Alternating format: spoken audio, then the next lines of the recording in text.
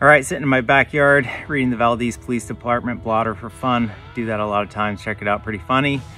July 11th, bear incident. Camp hosts of a local campground reported 2 different black bears causing problems at the campground. The complainant stated they were using deterrent methods, including application of bear spray, but it was ineffective. Think about that for a second. 2 small black bears, bear spray, ineffective, didn't deter them whatsoever, still going after the food. That's why I don't trust my life to this stuff. I'll carry it, but I won't trust my life to it. Recommend 10mm at minimum, 44 Magnum.